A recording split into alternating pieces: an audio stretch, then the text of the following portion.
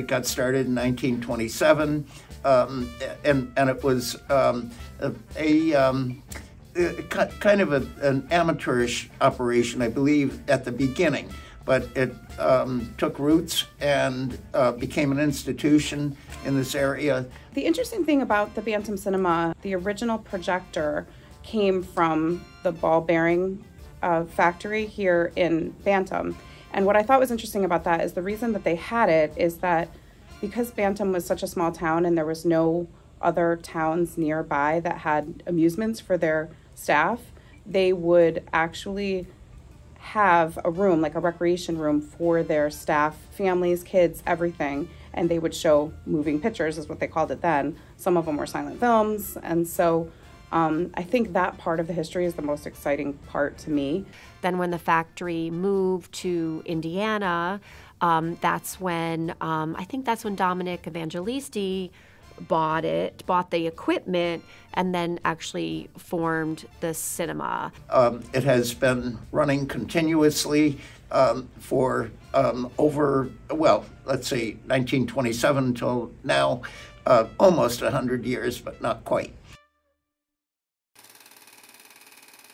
The Great Depression affected everybody, and Bantam especially. It was a working community.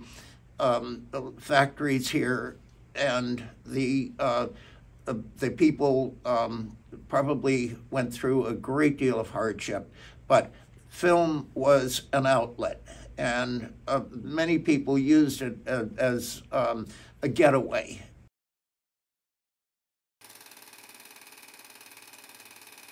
There was a tornado in Bantam that really devastated the town. It really destroyed a lot of historical documents and plans. The people here say the height of the storm lasted only 2.5 minutes, but the destruction is still difficult to comprehend. Businesses like this one were totally demolished. 3 people were trapped under tons of wreckage in the basement of what had been their home. Miraculously, they survived. It was probably one of the most defining moments of our youth, I think, as residents in the area, because it really shut down. The cinema was not affected, but the roads were closed for days because of trees being down and so forth. So it probably did have to close at that time. I would say the biggest challenge was probably COVID for us. The theater had to shut.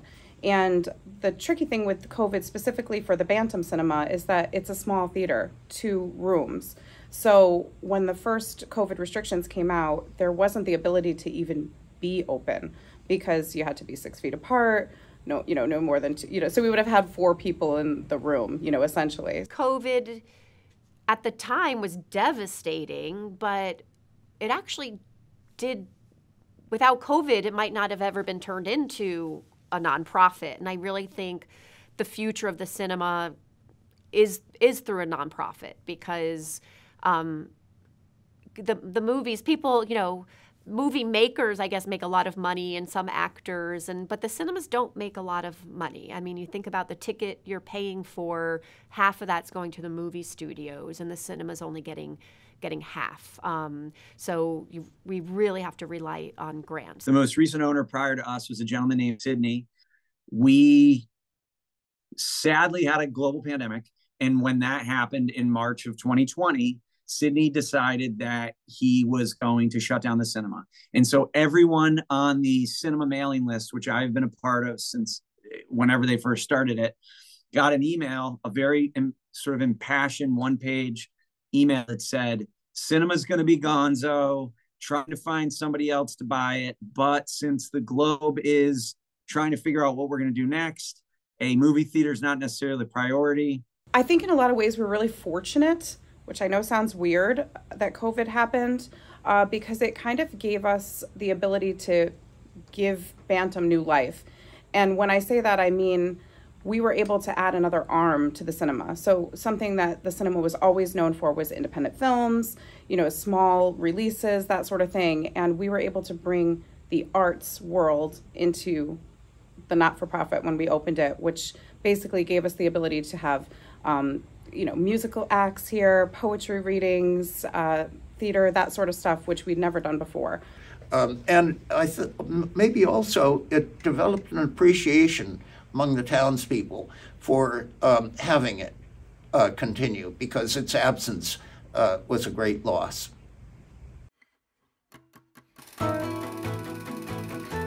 This summer, we pivoted and, we showed Barbie, we showed Oppenheimer, Wes Anderson films. So we've had to kind of show some of those bigger films, but we choose them very carefully.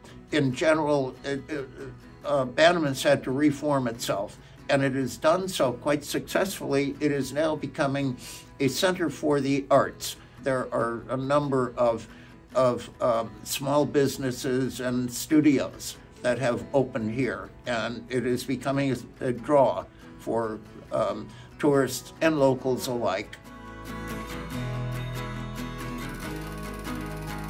So I think for me, when I look at our mission, it's to be a place where we give people great memories, and we give people educational opportunities to learn about history, to learn about culture, to show films that really make people think, and things that people want to talk about. The biggest job that we have with Bantam Cinema is preserving the building. We have lots of ideas and hopes for the future for the building, and we just really want to make sure that it stays the test of time. We want to have it another 100 years and more. When we formed a nonprofit, we really wanted the community to know that nobody owns a nonprofit.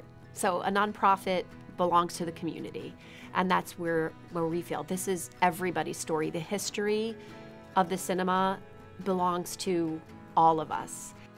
Everything that I have found that has happened around the Bantam Cinema has this tiny hint of magic in it, and I think that's part of the whole step into our story, which is this tagline that we spent probably way too many hours figuring out, is what I think is most special about it. And we want people to feel exactly that. You are the cinema. You are the story.